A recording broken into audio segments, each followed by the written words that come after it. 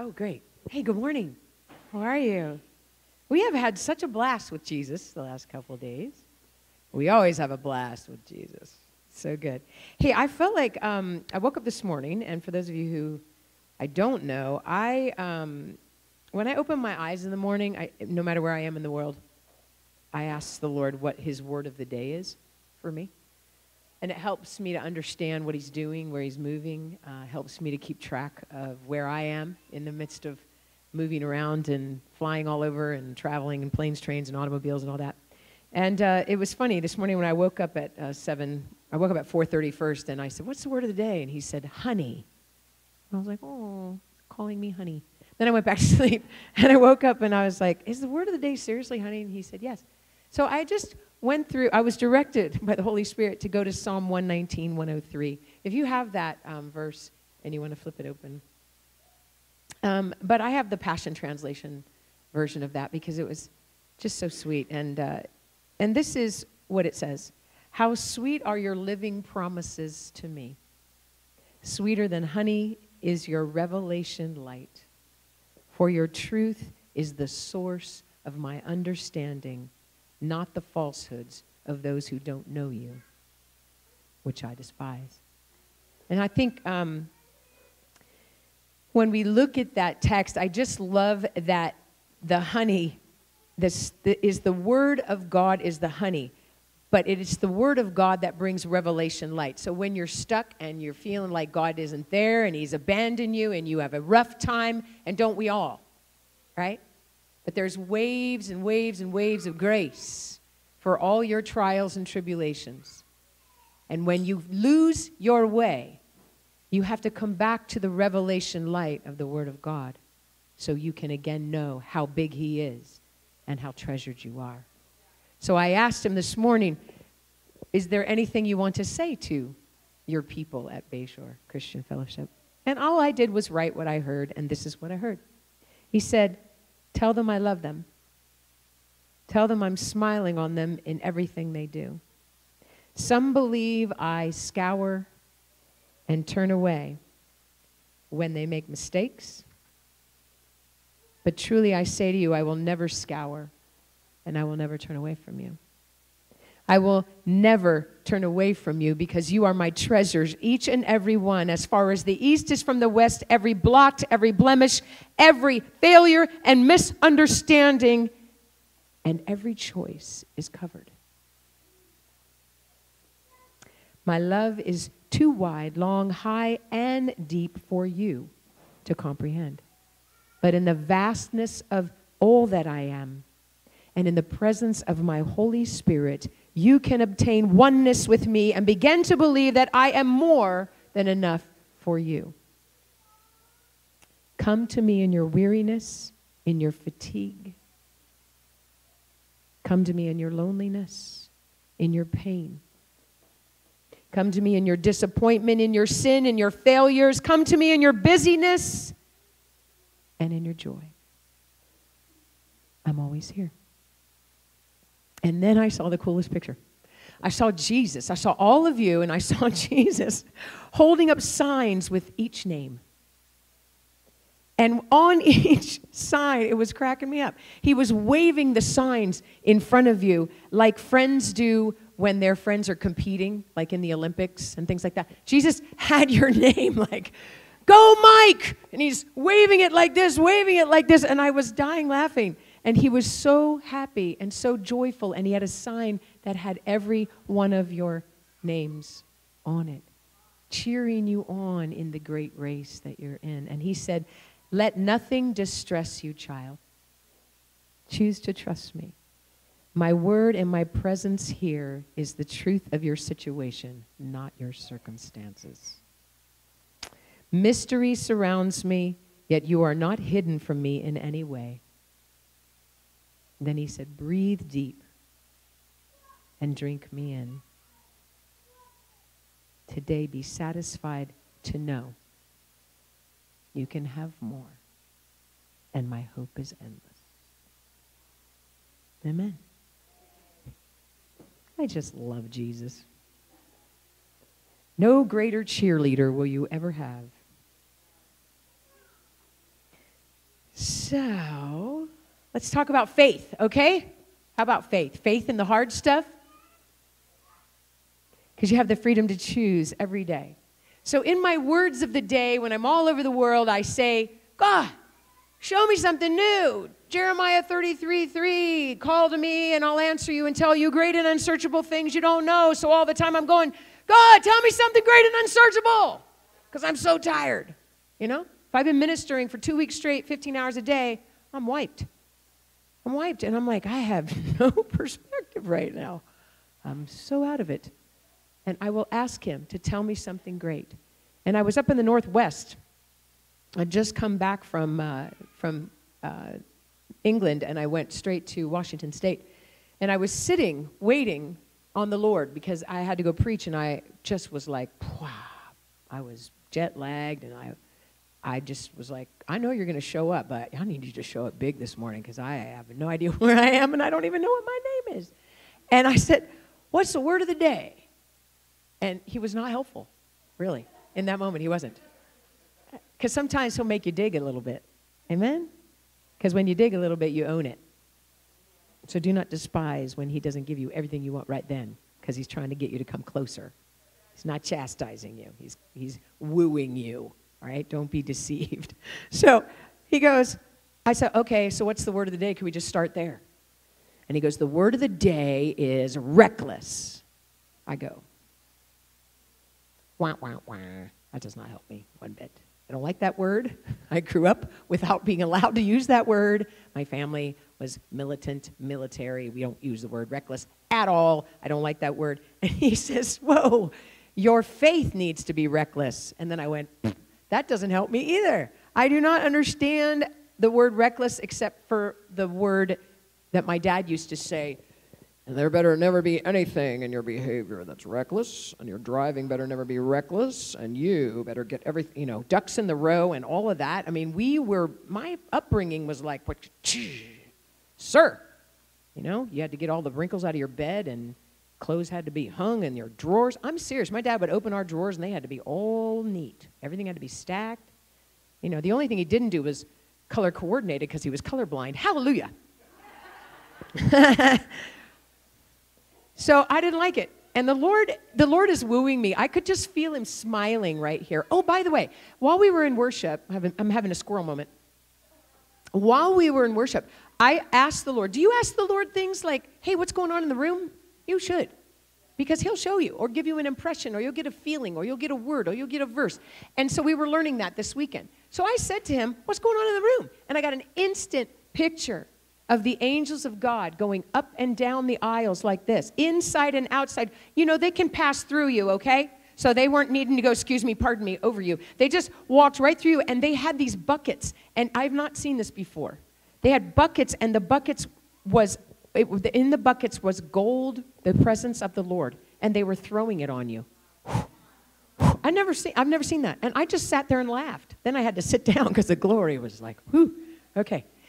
Ask and you will receive. The Lord says, you're mine and you're supernatural. So why don't you ask me what's going on in the supernatural? And I will open up your eyes, your spiritual eyes, and you will see the truth, and the truth will make you free because your perspective will shift instantly. Amen? All right, so as I am being wooed by the Lord in my reckless word in that morning, he said, okay, your faith needs to be reckless. So I said, all right, I'll go with it. All right, I will listen. And he said, I want you to look up the meaning of these words, and then you will understand what I'm trying to tell you. So I am a research junkie. I watch documentaries in my spare time. I know, it's weird, but I'm a data person. I love data. I love logistics. That doesn't seem like it goes together with the Holy Spirit, but it does. It's part of him. So he said to me, look this up. So I look up what faith means, and it means complete trust or confidence in someone or something. Can we all agree on that? That's pretty good. Okay, then the second one is, the second meaning is strong belief in God or in the doctrines of religion. Yeah, we're still good? Okay, how about reckless? These are the definitions that are most common, dictionary.com, without thinking or caring about the consequences of an action. Do you understand that one? Okay. The next one is Merriam-Webster, everyone's favorite. Okay, marked by lack of proper caution, careless of consequences. We good? How about the one we use for kids all the time? Irresponsible. That's the one I heard my whole life. The Lord is about to rewrite your understanding, as he did mine, of who he really is and what faith really looks like. So let me show you what he showed me. Reckless synonyms. Listen. Impulsive, audacious, bold, daring, courageous, fearless, over-adventurous, impetuous. Reckless faith, if it really influenced our Christian doctrine, might sound something like this. This is what I heard the Holy Spirit say. I just wrote it down. I can tell you I'm not this smart, so it has to be the Lord. If reckless faith influenced our walk with God, it would sound something like this. Living without cultural or religiously influenced caution by taking bold, daring, fearless, Holy Spirit-inspired, loving action to do what Jesus said I would do regardless of the consequences to me. Can I read that to you again? Living without cultural or religiously influenced caution by taking bold, daring, fearless, Holy Spirit-inspired, loving action to do what Jesus said I would do regardless of the consequences to me. That's some audacious faith right there. So I might not be super popular in many places with that definition, but I don't care because I believe that's what Jesus modeled. Reckless faith, it shows with what Jesus said. We were built for reckless faith. It was what was modeled for us. It was what we were created for. It's what he paid for, but it's only born through intimacy with our Father in heaven. And then we know the inheritance we were given. Amen? Reckless faith is necessary for signs, wonders, and miracles to advance the gospel of Jesus Christ, period. Amen. We have to get it. When we know Hebrews 11:6, you know this. Without faith, it's impossible to what? Please God. How about James 2:14 through 26? Faith without works is what? It's dead. Without faith, we don't have it. And then we look through Scripture. So here's my next part of my adventure with reckless. The Lord takes me all the way through Scripture and makes me look up every single person who had faith. It was a long journey. And here's what I found out. Old Testament examples involve men and women who chose to act in faith in the middle of violent circumstances. Sometimes their immediate action was to carry out unpleasant and distressing directions from heaven among cowardly peers and impending evil on all sides. And I can't even pray for somebody in the Starbucks line. There's not really impending evil on every side. And I'm not going to get my head chopped off. I just don't want to be wrong, and I don't want to be embarrassed. I don't want to be inconvenienced. I don't want to do inner healing for 3 hours. Whatever the deal is. I just find a reason why I don't want to step out, right? So let's look at some of our great heroes of the Bible so you can feel a little bit better about when you pass by that opportunity that Jesus just invites you in. And I really believe that after you hear this, you're going to do that a little bit less each time he gives you an invitation.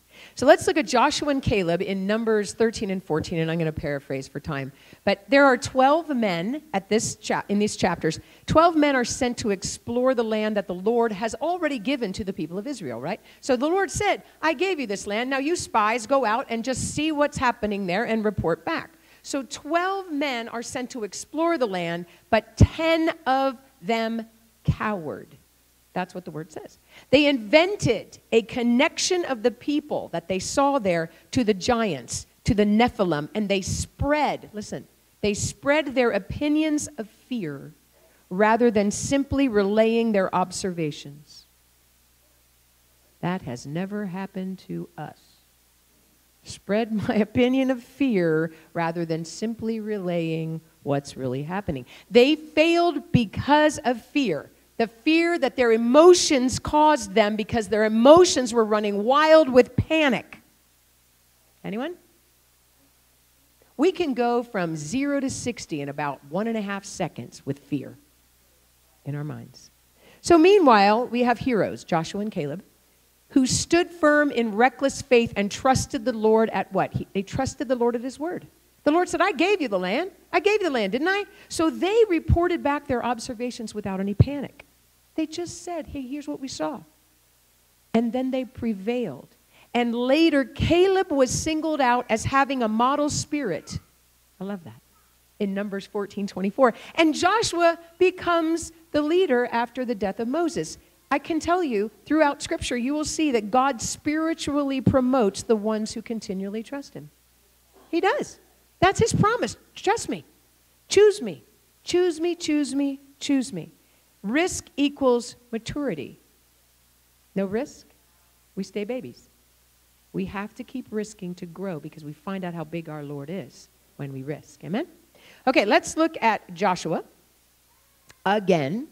And Joshua 10, 12 and verses 12 and 13. Joshua, I have a couple slides I want to show you as soon as I tell you this.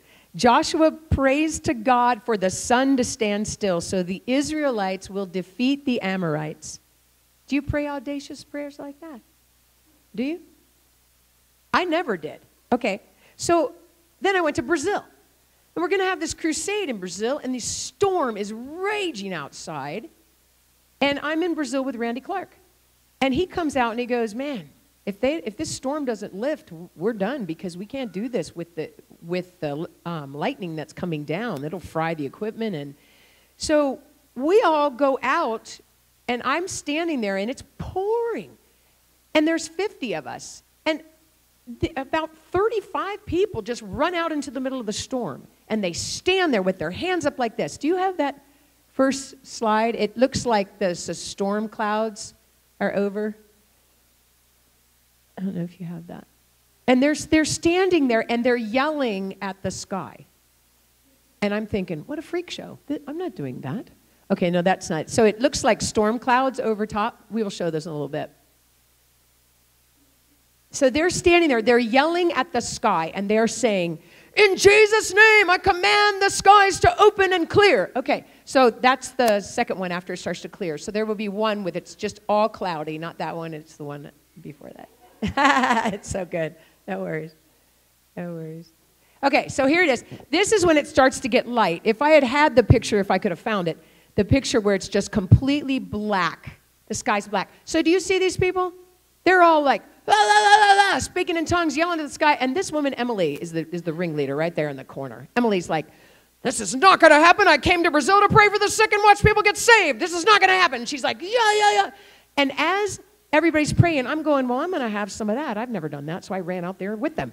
And I became a maniac just like them. And then the next slide is where it starts to part. So the one where of the stage, the slide that you had. Okay, right here. This is what's happening. Do you see everybody's hands up? And everybody is yelling, in the name of Jesus Christ, I command everything. All the storm, all of the assignments, move. And we watched the sky. I've never seen anything like it. We watched the sky part. All the clouds went back. And it was pouring, thundering, lightning all around except in the park, where thousands of people had gathered to hear the word of the Lord. And I had never seen such audacious faith in all my life. And because of these people and their faith, I then had that kind of faith, because faith is contagious. Amen? So then the next picture is the one that's kind of a yellowy tinge where I was praying for some people. So here is where there are lines and lines of people with cancer. We had just seen, when I went there, we had just seen our 8th case of stage 4 cancer healed. And I was fired up. I'm like, bring me every person in here with cancer. We're going to pray for them. So we had a whole line of people praying. And we found out later that this guy got healed, completely radically healed. And we were praying for pictures of people. We just had so much faith after watching the Lord God Almighty part the skies. And that's what we read about in the Old Testament. You can do the same. Thanks for that. We'll have some more pictures in just a second. So then we go on to see Moses and Aaron at Exodus 5, 1 through 21. So Moses is 80 years old. Can you imagine? He's 80. And he and his brother are persuaded by the Lord in Exodus 3 and 4 to go to Pharaoh and ask for the Israelites to get a vacation. What? The Israelites hate Moses and Aaron. They have Pharaoh, they have the Egyptians, they have the Israelites, and everybody is against them, and they still do what God asks them to do. Because they trust God at his word. When God asks me to pray for somebody in the airport, there are a whole lot less people against me than Moses and Aaron. And sometimes I go, don't want to. Not so much anymore, but this was in the beginning. I used to go, I'm tired. I'm not doing that. Now I know if I don't do it, I'm the one that misses out. I'm the one that misses out. I have encounters that are so insane when I just say yes, and so will you.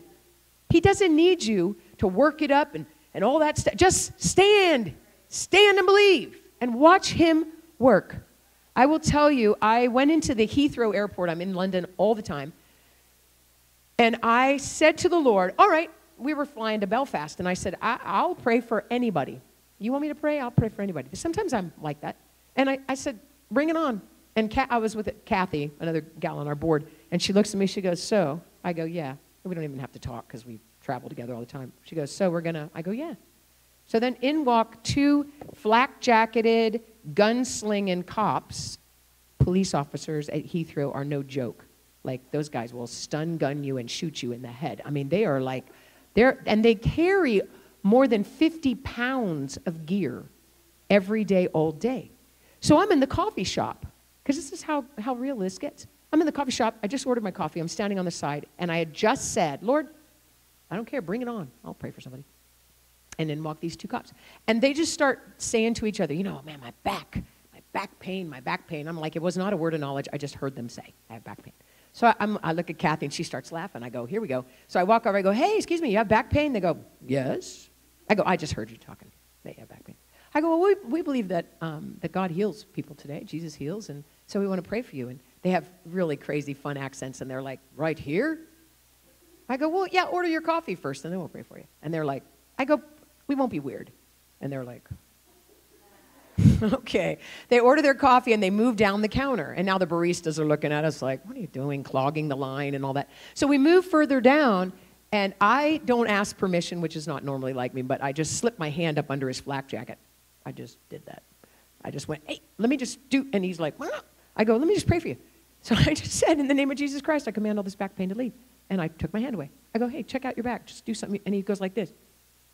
What? What? I feel a wee bit of heat. And I started laughing. He must be Irish.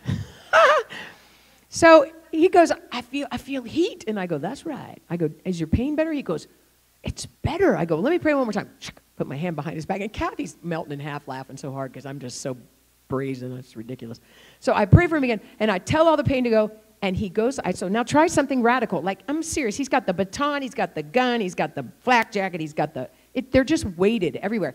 And he bends down, and he looks at his partner, and he goes, no way. No way. I don't have any pain. And his partner goes, thank the Lord Jesus. I don't have to listen to you anymore.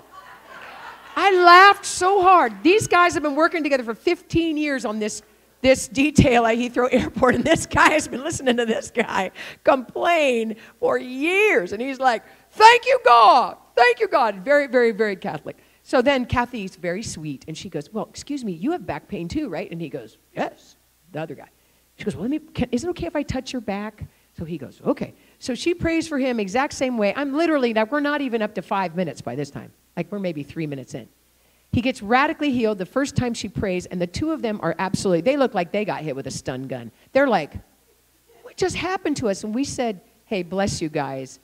Jesus loves you. He's the one who healed you. And we got to go drink our coffees because ours is getting cold. And they're like, just standing there like this with their mouths open. And the baristas are like this too. This is what happens when God starts moving. So we go off to our table, and we sit there, and now we got to go because our plane is getting ready to board. So we get up, and we see them walking towards us. They had gone to the back of the coffee shop, and they said, so, do you come here often? Classic line. I go, yeah, we just hang out in the airport and pray for people. No, we don't. No. I go, we come here, 6 times a year or more.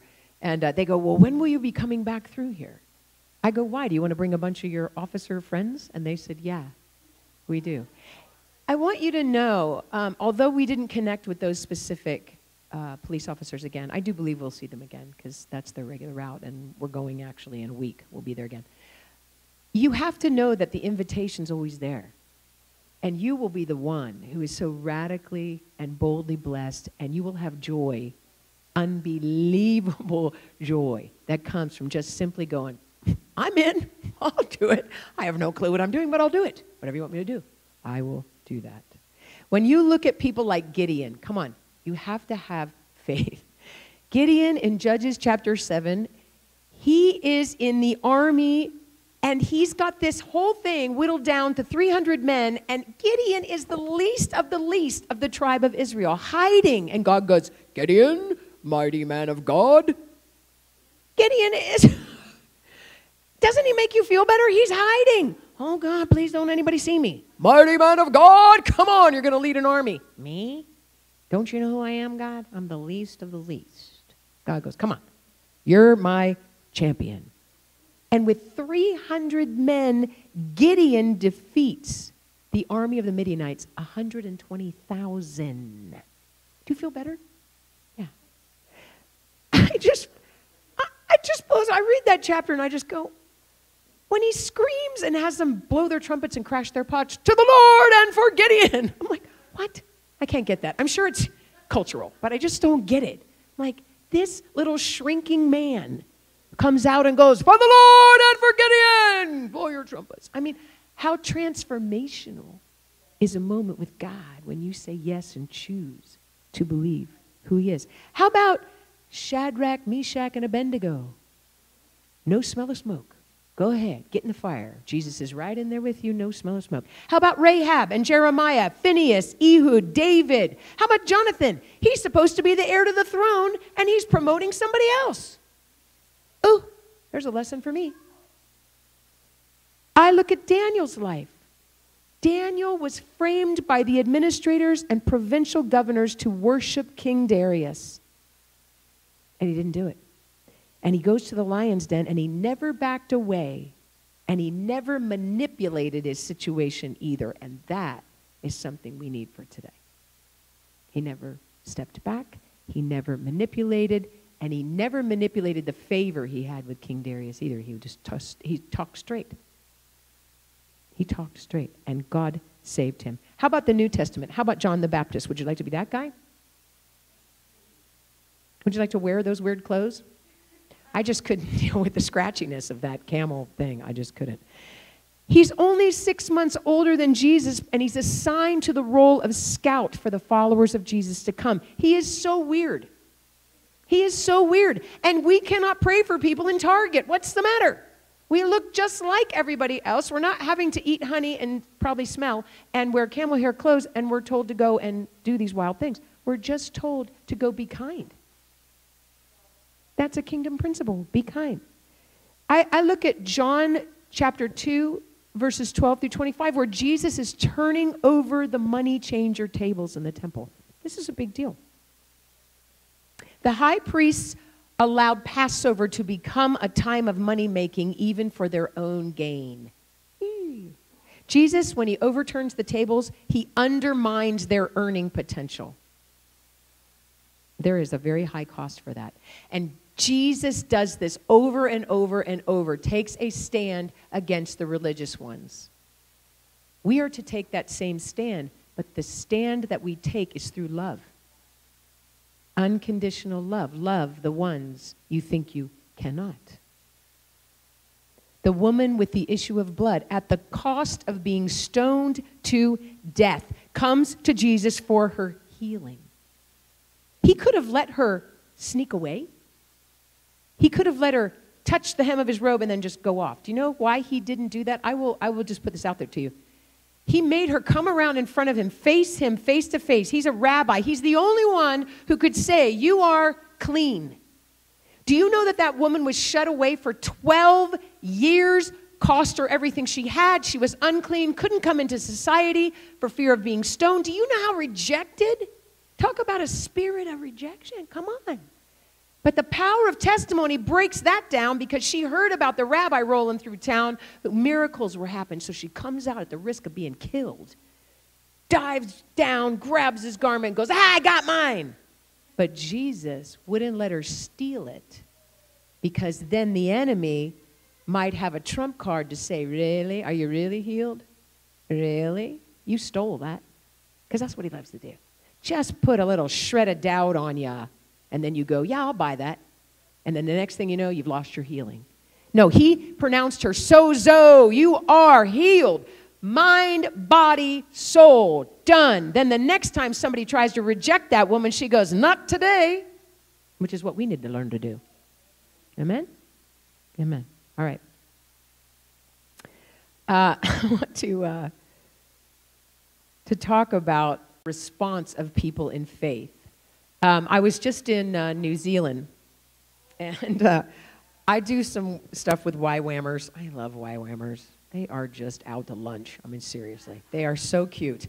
And they just love Jesus, and a lot of them get sent to YWAM bases by their parents or their grandparents as kind of a, fix this child, fix this young adult. I have no idea what to do with them anymore. A lot of them are drug addicts, and they get there, and they're like, whatever.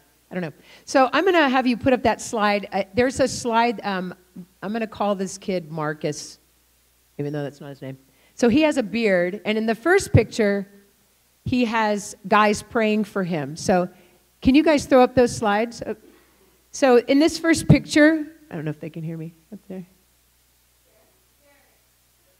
Okay, so in this first picture, this guy that has a black beard, he's got guys praying for him. Okay, so I'm going to call this guy Marcus with the HSA shirt on. So the kid with the red hair, that's a guy with the red hair, and the guy with the plaid shirt, and this other guy. These two guys are from Canada. Now, these three right here, this other guy seems to be like, he pretty much knows Jesus. These three right here, train wreck. I'm not kidding you. Totally, these three have no idea why they're really at YWAM. I'm not sure they're saved, actually, until later. This kid got a drive-by prophetic word from us with the beard the day before, where I said, hey, you're an adrenaline junkie and blah, blah, blah, and you got this, and actually you came from New Jersey. He's from New Jersey. It was very weird. So he's like, who are you? He didn't know I was speaking that week. So this is the next day when they're learning how to pray for each other. So this kid with the beard ends up getting radically healed of hip pain and back pain. He jumped off a cliff. He is an adrenaline junkie. And skinned his skin off from his hamstring all the way up over his butt cheek, and it was just awful. He couldn't sit down at all. So these two guys, who have no idea what they're doing, pray after learning simply, pray in the name of Jesus. And so the next picture goes in sequence. There's a picture of, okay, he just got healed, and he can't figure out, look at his face. He's like, what just happened to me? And this guy who's got his hand like this, he's like,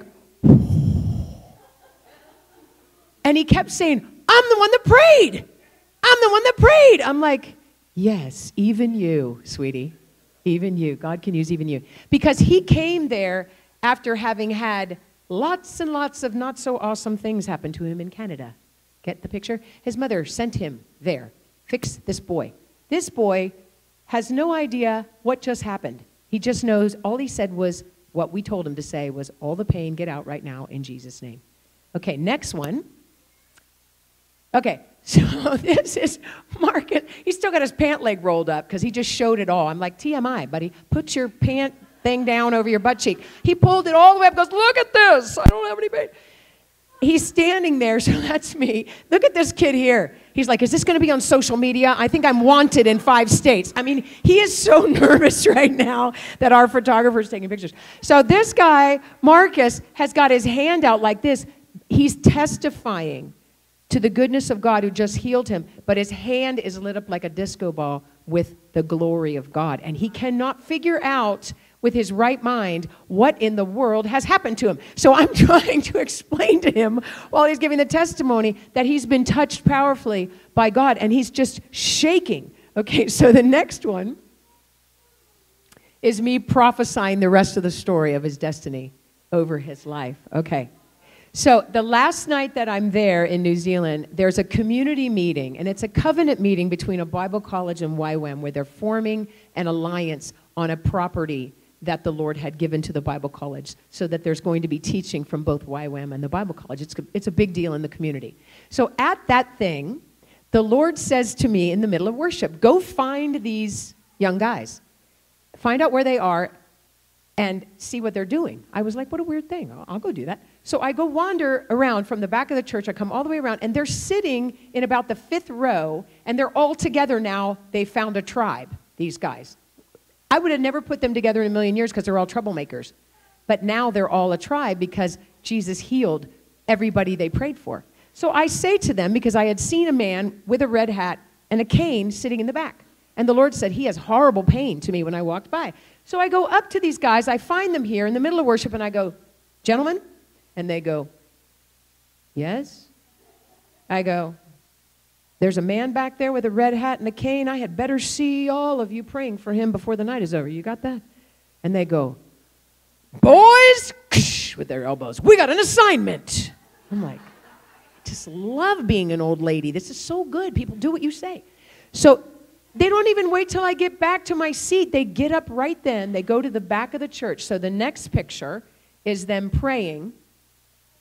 Okay, so here is Marcus praying for the man. I mean, they're killing me. They went from being the most disastrous set of boys in the class, cutting up, constantly screwing up, to this. And then the next picture is all of them. And I'm crying watching this. This is one day. One day they pray for the sick and everybody gets healed. Now they're doing this. And the Lord tells me these are the leaders of the next discipleship training school. So I walked up to their leaders and I said, excuse me, the rebels, they're your leaders for the next session. And they go, we know. The Lord told us this morning. So as they're praying for this guy, they finish, they go back to their seat, and I go back there. This is all going on during worship. And I go, so? And they look at me, and they are crying. These big, tough, very in trouble before they came to YWAM guys are crying, and they say, you're never going to believe it. I go, try me. I probably will. They go, that guy got healed. Joe, he's been in pain for like 15 years. And the guy right here with the reddish hair, he's the crazy one with his hands on his head like this all the time. He goes, I healed him, Joe. I healed him. I go, well, technically, Jesus healed him. But yes, you were the one that prayed. You were the one that prayed. He goes, and he's crying. He goes, but there's more. And I go, oh, okay, tell me. They go, today in our dorm after we went to class and you taught us all that stuff, we went back to the dorm, we were talking about how crazy it is that Jesus heals everybody. And he goes, and then this girl came by because you told us how to hear the voice of God, and she was practicing because you told everybody to do those drive-bys. So she drove by with her, she goes, hey, you boys, she was practicing. She goes, the 4 of you are going to pray for a man with a red hat today, and God's going to heal him. That's what made him cry. They couldn't believe how much God was speaking to them and then through them. And those kids, I am telling you, they are 24, 22. They can't shut them up now. They want to go do evangelism every day. They want to go down into the city and pray for everybody. And before they were like this, just show me something. This is the power of God with radical, reckless faith. Amen? So good. Let me read you a reaction that Peter and John have in Acts 4, 1 through 22. You can follow along. I learned so much from this. As we go around the world, in the Word of God is exactly what we are to do today. So listen to this. And as they were speaking to the people, the priests and the captain of the temple and the Sadducees came to them. This is Peter and John. Greatly annoyed because Peter and John are teaching the people and proclaiming in Jesus the resurrection from the dead. So what did they do? They arrested them, put them in custody until the next day, for it was already evening. And many of those who had heard the word believed, and the number of men came to about 5,000. Proclamation of the word of God and the experience of healing. Jesus had both. The presence, manifestations of signs, wonders, and miracles, and the preaching of the word. He never did one without the other. So they're doing the same. The numbered men who gave their lives is 5,000. They don't even count the women and the children at that time. And then, verse 5, on the next day, the rulers and elders and scribes gathered together in Jerusalem with Annas the high priest, Caiaphas and John and Alexander, and all who were in the high priestly family. And when they had set them in their midst, they inquired, by what power or by what name did you do this? Then Peter, filled with the Holy Spirit, said to them, rulers of the people and elders, if we are being examined today concerning a good deed done to a crippled man, by what means this man has been healed, let it be known to all of you and to all the people of Israel that by the name of Jesus Christ of Nazareth, whom you crucified, whom God raised from the dead, by him this man is standing before you well. This Jesus is the stone that was rejected by you, the builders, which has become the cornerstone. And there is salvation in no one else, for there is no other name under heaven given among by which men will be saved. Now, when they saw the boldness of Peter and John and perceived that they were uneducated, common men, they were astonished. Feeling better already? I know, we all are. And they recognized that they had been with Jesus. Just like Marcus had the glory all over him, so do you when you've spent time in intimacy with God. Verse 14, but seeing the man who was healed standing beside them, they had nothing to say in opposition. What are you going to say? The guy's standing right there. He's totally healed. What are you going to say? But when they commanded them to leave the council, they conferred with one another, saying, what are we going to do with these men? What shall we do with these men? For that a notable sign has been performed through them is evident to all the inhabitants of Jerusalem. We cannot deny it. But in order that it may spread no further among the people, let us warn them to speak no more to anyone in this name. So they called them and they charged them and they said, you are not to speak or teach at all in the name of Jesus. And here's what Peter and John had to say. Whether it is right in the sight of God to listen to you rather than to God, you be the judge. For we cannot but speak of what we have seen and heard. Reckless faith opens the door for Jesus to come and use you and me to do marvelous, amazing miracle signs and wonders. And he does it through the ordinary, every day. Every place in Scripture you see, before Jesus does the miracles, where is he?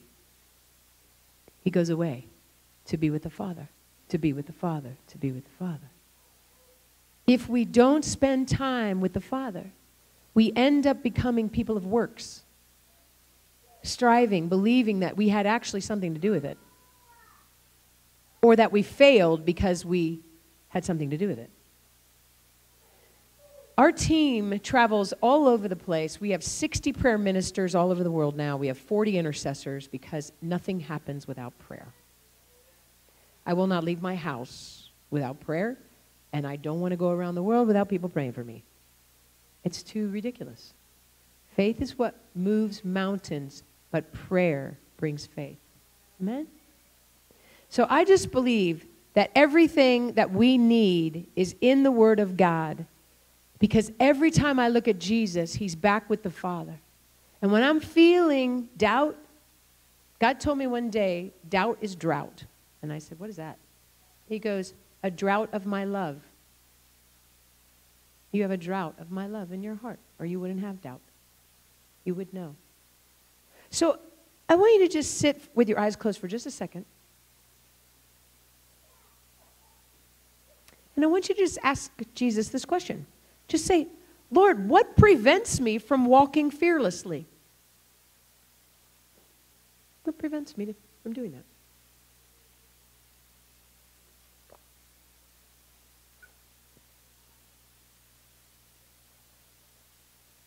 Fear of what people will think.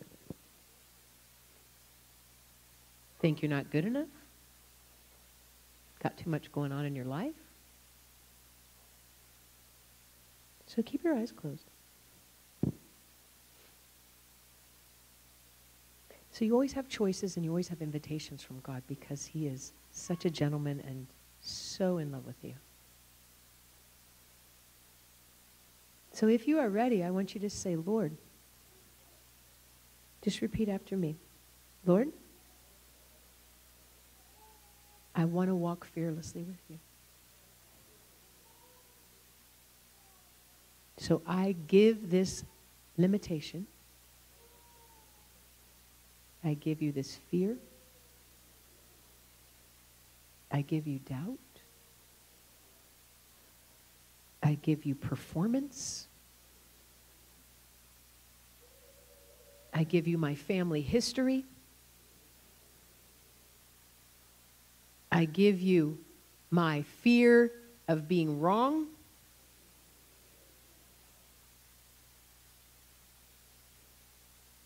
And I want you to just imagine the Lord in front of you in some manner, however your imagination brings Jesus forward. And I want you to see yourself giving him all that junk. Some days you feel like you got to just take your brain out of your head and just hand him your brain.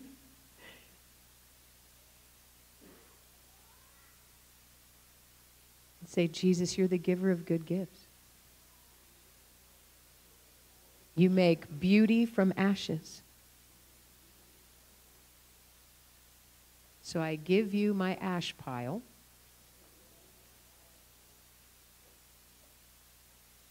And I receive your gift. And just watch or just sit for just a second.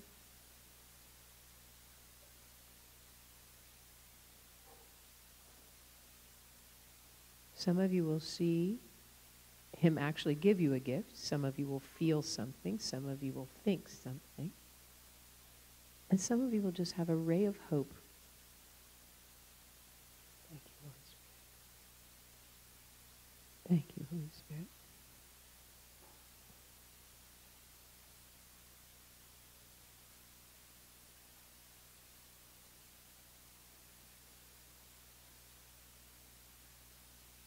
And just say, Jesus, I receive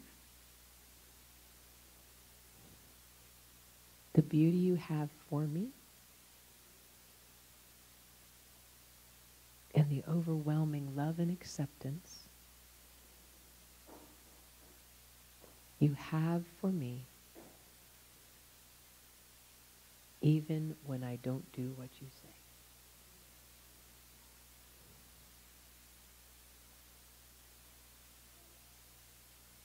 Okay, you can open your eyes. When you choose the Father's presence, you get to be the hands and the feet, the hugs and the words of Jesus to the most hurting people in the world. And sometimes we're the most hurting people. Right? That's why you're part of this family.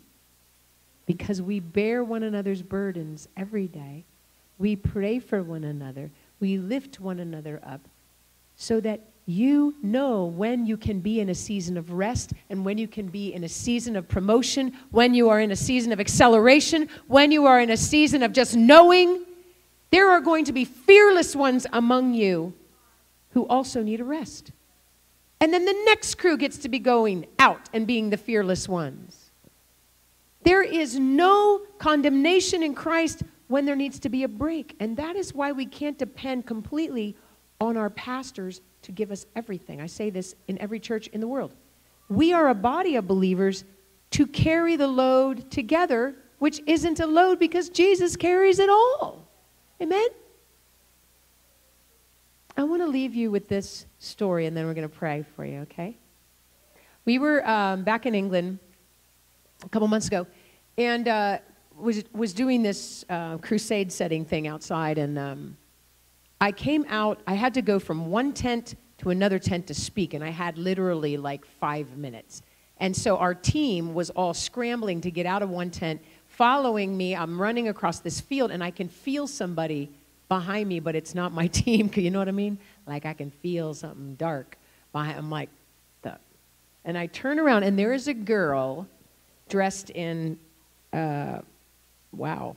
All I can say is it looked like something out of a movie set. It was like shredded kind of black hanging clothes, and she's just loaded with crystals around her neck, and her eyes are like a cat, bright yellow. I go, well, hi. And she goes, and she's like, very trance-like, completely possessed. I just need to hug you. I'm like, I just smiled at her. My team is like this, behind her. Don't let her hug you. I'm like, let her hug me. Right now, the reason why she wants to come hug me is because she knows. The girl knows Jesus. The demons are like, come on, now get back. And I go, come here, come here, come here. And my team's like this, oh. I go, stop it. I go, come here. And she's like this. It was like the breath of life in this girl. And I had to go, so I said, sweetie, you walk with one of our team back over to this other tent, and she's going to connect you with somebody, okay? Just for this time, because I got to go over here. And she's like this. Her eyes are still bright yellow. She's still completely demonized. And the team member takes her back in there. I want you to know, because of the type of people like this type of family that we were ministering with, that girl, by the end of the third day, her eyes were green. She came in jeans and a sweatshirt. She was a completely and totally different person. And she went through the fire tunnel at the end of the whole crusade 5 times. She couldn't stop. She was like, I've never had anything. Oh, I mean, she was just free.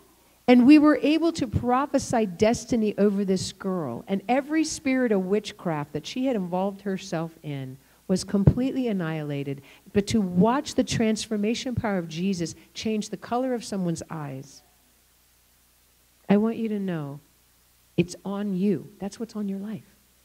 I didn't have to do anything hard. I opened my arms and knew my God is bigger. I didn't have fear. This is a lost little girl. I think she was all of 21 years old.